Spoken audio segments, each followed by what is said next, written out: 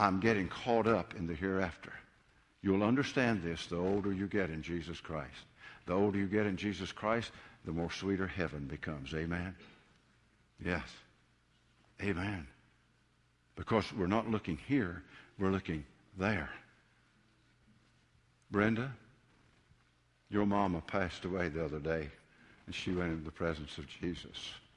I appreciate so much you telling me that she saw an angel at the foot of her bed.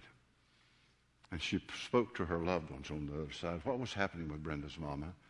I'll tell you what was happening. She wasn't looking here. She was looking over there. Amen. I've seen it so many times. I've been in many a hospital room. I've been in many a room in a home where a patient and a Christian is dying. They raise their hands and they do this. They're waving to somebody in heaven, Larry, on the other side. Amen? Amen. It becomes sweeter because you know where your focus needs to be. Where your focus needs to be. He gives some further instructions, and we're going to wrap this up. Verses 14 through 18. I want to give you 4 things. You won't find them on the screen, so I ask you to write them down. Do your best to live in purity and peace.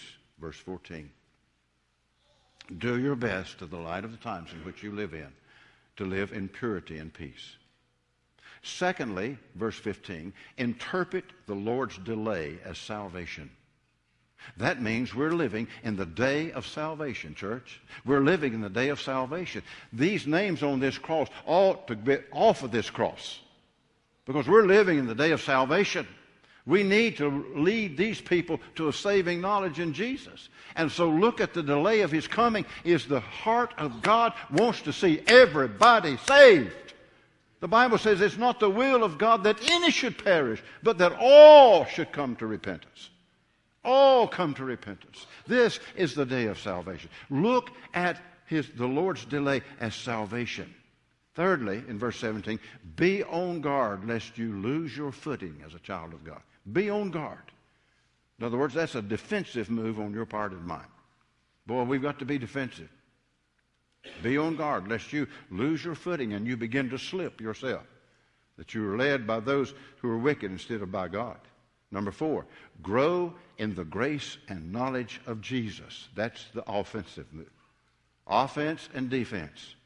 Defense is being on guard lest I lose my footing. Offensive is growing in the grace and knowledge of Jesus Christ. And he says you need to do this in the light of these days. I'm about to make that transition, he's saying.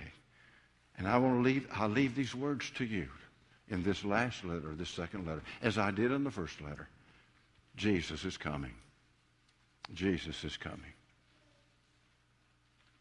Let me give you this closing thought. In the mind and heart of God, since Jesus died on the cross of Calvary, it could possibly be only one day as God sees it.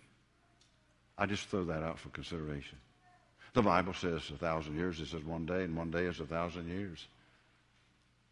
And so God knows all about time because He created time. And one day, praise God, we'll move out of time into eternity. Won't need your appointment calendar anymore. You won't have to keep up with the days. You'll just keep up with eternity. Can I get an amen this morning? Amen. Isn't that going to be good? Isn't that going to be good? You know, throw them computers out. Throw those text messages out. The reason I don't text is because I carry the text. Oh, man. And I'll give you a second reason. I don't want to learn this stage of my old life. I don't have the thumb capability to do that.